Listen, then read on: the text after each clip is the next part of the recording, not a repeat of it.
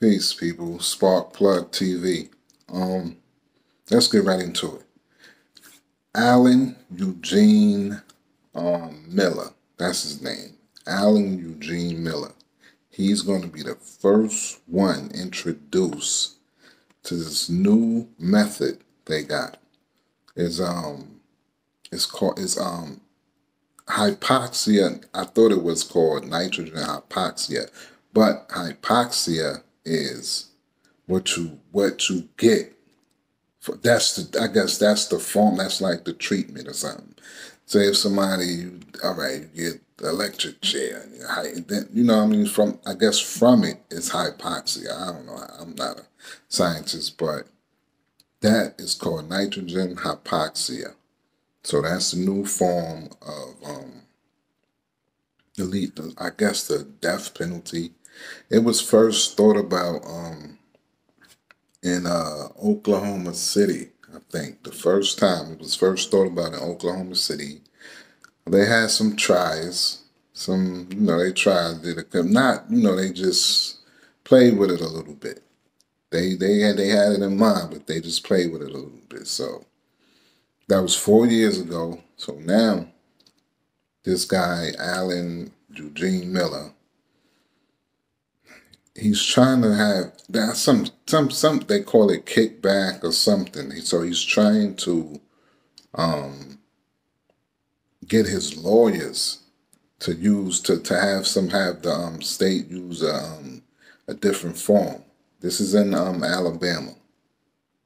So he's trying to in Alabama. So if you live anywhere, just remember that, man. They I guess it's his time. He's been down since, I think he committed 3 murders in 1994, if I'm correct. 1994, I think. So, and what can you do, man? I mean, he want another form. He'll take the gas. I don't know if they even do the gas chamber, or I don't know what kind of death penalty method they got. I don't know, but they definitely want to use it on him, and his lawyers is trying. They got some pushback because they saying they don't want him to be like a test dummy or something. But I mean, what if I'm dying? Oh, it's just crazy to think about it, and because I know, I mean, I don't want nobody, nothing to happen to nobody. But I'm like, damn, if I kill 3 people, even me, I'm like, man, you did it. I gotta suck it up and deal with it. But they said it's like taking now. They said for humans we have 70% of nitrogen. And I never knew this. I had to look it up and read it.